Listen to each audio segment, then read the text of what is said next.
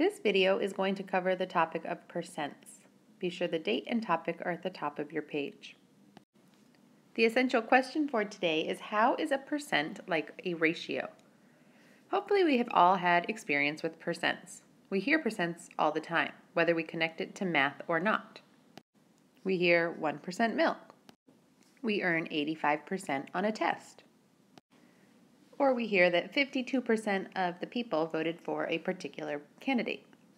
But when you think about percents, do you realize that percents are really just a type of ratio? Percent, of course, is a term that means per cent. We've used the term per a lot lately because we've been talking about unit rate. And we know that per means for each. Cent is a prefix that means 100, like century or cents. Percent, therefore, means for 100. When we see that someone gets an 85% on a test, it means that for every 100 questions, they got 85 of them right. When we hear 52% of the people voted for a candidate, it means that in a group of 100 people, 52 of them voted for him or her, whoever that may be. A percent is a ratio. It's a part to whole ratio. It is telling us how much is represented out of a whole.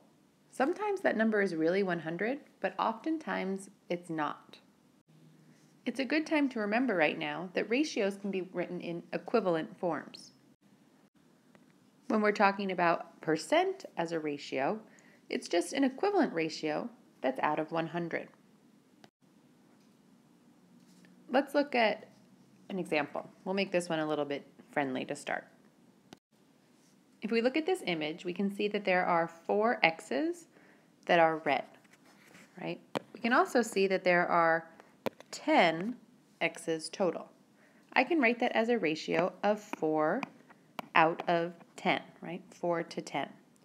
If I want to describe that as a percent, I can, right? What percent of these X's are red?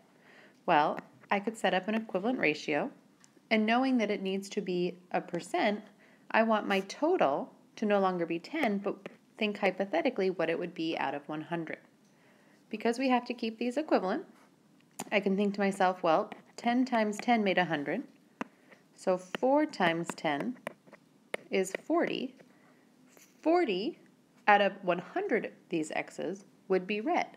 So I can say that this is 40% red.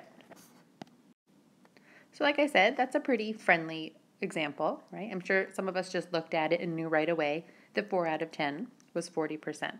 So let's take a look at another. So here we see that a student got 14 out of 20 questions right on a quiz. How would we turn this into a percent? Well, I'm going to set up a proportion to figure this out, right? Because percent is just the equivalent ratio of the information we already have. So I know that it was 14 out of 20 questions correct. And I'm trying to imagine what that would be out of 100. So I'm going to put that also on the bottom as the total number. Instead of the total number being 20, I'm thinking about what it would have been out of 100. And I know that 20 times 5 is 100. So I'll do the same thing to the top, right? I need to multiply 14 by 5 to keep my ratio equivalent. And that's going to be 70. So the student therefore earned a 70% on his or her test. Maybe next time they need to study a little bit more. Let's take a look at one more example, and this time we'll make it so it's maybe not as friendly, so that we have to think a little bit more about it. So this time I can see that there are 16 students out of 40 who are playing on a soccer team. And again, I want to just think about what this would be as a percent. So again, we're going to set up our proportion to figure out the equivalent value in the ratio if it were out of 100. So I've set up my equivalent ratio, and I'm trying to figure out how much it would be, right, out of 100. This time, though, I don't really know, maybe necessarily off the top of my head, how many times 40 goes into 100. So I might need to do a little side calculation over here.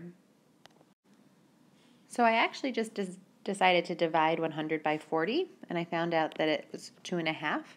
So that tells me that if I multiply 40 by 2.5, I'll get 100. And of course, that means I have to do the same thing here, right? Our ratio is not always going to be scaled up with a whole number. Sometimes it's with halves or even with many messier numbers. But if I multiply 16 by 2.5, I'll find out that the answer is 40. So that means that 40% of the students play on a soccer team. The important thing to think about in each of these examples is that in this relationship, our equivalent ratios will always be set up the same way. We always set it up in this way where we have one side of the equivalent ratio as part to whole, right, the part out of the whole group, and the other half has the percent, and it's always out of 100, right, because our percent is always out of 100. And the great part about this setup is that we can use this in a lot of different ways. So in the next videos, in the next work that we do, sometimes we will know we'll always know 3 out of 4 parts of this ratio, but sometimes we'll know these 3 parts. Sometimes we'll know the part, the percent, and the 100, but we'll be finding the whole. We're going to examine what this means in coming work, right? But this is the basic setup that we need to keep in mind. So remember, the essential question of this video was, how is a percent like a ratio? Hopefully you've seen that a percent is really just a ratio where it's out of 100.